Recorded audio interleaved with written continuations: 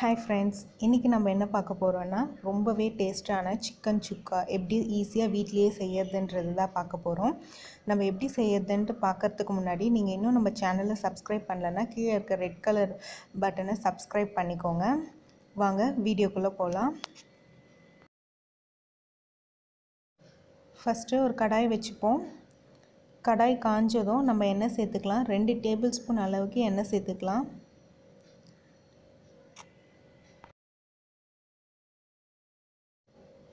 எண்ணெய் காஞ்சதும் 1/2 table spoon அளவுக்கு சோம்பு, 3 போல கிராம்பு,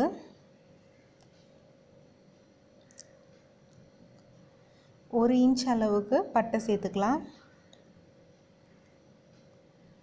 ஒரு சின்ன பிரிஞ்சி இலை. இப்போ இது எல்லாம் நல்லா பொரிஞ்சதும் நம்ம பச்சை மிளகாய் சேர்த்துக்கலாம்.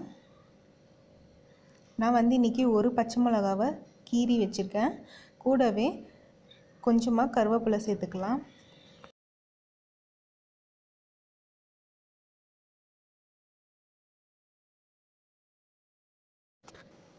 கருவேப்பிலையும் பச்சை மிளகாவும் நல்லா பொரிஞ்சதும் வெங்காயம் சேர்த்துக்கலாம். வெங்காயம் பார்த்தீங்கன்னா நல்ல பெரிய வெங்காயம் இது. ஒரு வெங்காயம் சேர்த்துக்கிறேன். அது நீல வாக்கில் மெல்லிசா கட் பண்ணி வச்சுருக்கேன். அப்போ தான் நமக்கு அது சிக்கனோட இது பண்ணும்போது எங்கே இருக்குன்னு தெரியாது வெங்காயம். அதனால தான் மெல்லிசா கட் பண்ணுறது. இது பார்த்திங்கன்னா நல்லா வதங்கணும். வதங்குற வரைக்கும் வெயிட் பண்ணுவோம். இப்போ பார்த்திங்கன்னா வெங்காயம் நல்லா வதங்கிடுச்சு. இப்போ நம்ம சிக்கன் சேர்த்துக்கலாம். இன்றைக்கி நான் பார்த்திங்கன்னா 1/2 கிலோ சிக்கன் எடுத்திருக்கேன். இப்போ இந்த வெங்காயமும் சிக்கனையும் நல்லா மிக்ஸ் பண்ணிடலாம் ஒன்றா சேர்ந்து வர அளவுக்கு.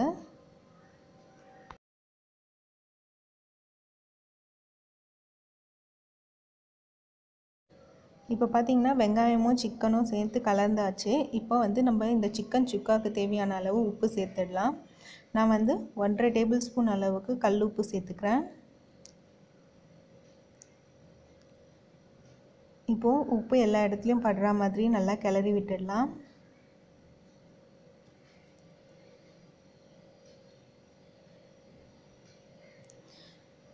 இப்போ நம்ம தக்காளி சேர்த்துக்கலாம். நான் இன்றைக்கி ஒரு சின்ன சைஸ் தக்காளி ஒன்று எடுத்திருக்கேன். அதையும் சேர்த்துடலாம்.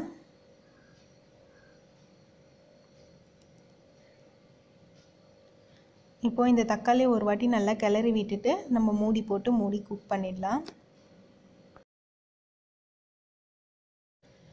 இப்போ பார்த்தீங்கன்னா இதை மூடி போட்டு குக் பண்ணிடலாம். இதில் நம்ம தண்ணி எதுவுமே சேர்க்க வேண்டியதே இல்லை. சிக்கனில் உள்ள தண்ணியே அது நல்லா வெந்துடும். இப்போ பார்த்தீங்கன்னா கொஞ்சம் தண்ணி வந்திருக்கு. இது 2 நிமிஷம் தான் ஆயிருக்கு. அதுக்கே இவ்வளோ தண்ணி வந்திருக்கு. இன்னும் கொஞ்சம் நேரம் பொறுத்து பார்த்திங்கன்னா இன்னும் நிறைய தண்ணி வரும். அதனால தான் நான் தண்ணி சேர்க்கக்கூடாது.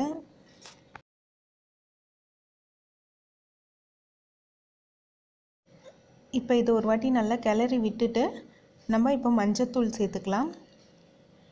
இன்றைக்கி நான் பார்த்திங்கன்னா 1/2 டீஸ்பூன் அளவுக்கு மஞ்சள் பொடி சேர்த்துருக்கேன். இப்போது இதை ஒரு வாட்டி நல்லா கிளறி விட்டுட்டு திருப்பி மூடி போட்டு நல்லா வேக வச்சிடலாம். இப்போ பார்த்திங்கன்னா இதை மூடி போட்டு மூடி வச்சிடலாம். இப்போ பார்த்திங்கன்னா ஒரு 7 நிமிஷம் போல் இருக்குது. இப்போ பாருங்கள் எவ்வளோ தண்ணி வந்திருக்கு. இது இன்னும் நம்ம தண்ணி சேர்த்தோம்னா அது எல்லாம் இதுவாகி சிக்கன் ரொம்ப வெந்து போயிடும். இப்போ இதில் தண்ணியே பார்த்திங்கன்னா நமக்கு கரெக்டாக வெந்து வரும். அதனால தான் தண்ணி எதுவுமே சேர்க்கலை. இப்போ திருப்பி மூடி வச்சு நல்லா சுண்டுற அளவுக்கு வேக வைக்கணும் அதை. இப்போ பார்த்திங்கன்னா தண்ணி நல்லா சுண்டி போயிட்டு அந்த எண்ணெய் மட்டும் நல்லா பிரிஞ்சு வந்திருக்கு.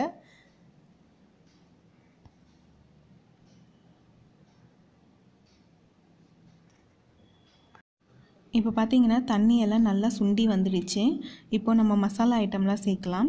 நான் 1 டீஸ்பூன் அளவுக்கு தனியா பவுடர், உங்கள் காரத்துக்கு ஏற்றா போல் நீங்கள் மிளகாய் தூள் சேர்த்துக்கோங்க. நான் இன்றைக்கி 1/2 டீஸ்பூன் அளவுக்கு சேர்த்துக்கிறேன். ஏன்னா நம்ம பச்சை மிளகா போட்டிருக்கோம். இப்போது பெப்பர் பொடியும் போட போகிறோம். 1/2 டீஸ்பூன் அளவுக்கு மிளகு பொடி,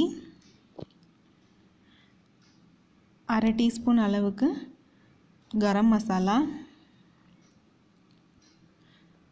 ஒரு 1/4 டீஸ்பூன் அளவுக்கு நம்ம சீரக பொடி சேர்த்துக்கலாம். இப்போது இது எல்லாத்தையும் நல்லா வதக்கிக்கலாம். இது ஒரு வாட்டி நல்லா கிளறி விட்டுட்டு நம்ம லைட்டாக தண்ணி சேர்த்துட்டு இந்த பச்சை வாசனை போகணுன்றதுக்காக தான் அந்த தண்ணி சேர்த்து கொஞ்ச நேரம் கொதிக்க விடலாம். இப்போ பார்த்திங்கன்னா இது வந்து நல்லா கலந்து விட்டாச்சு. இப்போ ஒரு 1/4 கிளாஸ் அளவுக்கு தண்ணி சேர்த்துக்கலாம்.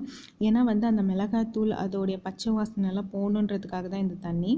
இதை சேர்த்துட்டு கொஞ்சம் கிளறி விட்டுட்டு நம்ம மூடி போட்டு ஒரு 5 நிமிஷம் நல்லா கொதிக்க விடலாம். அந்த தண்ணி நல்லா சுண்டி வரட்டும்.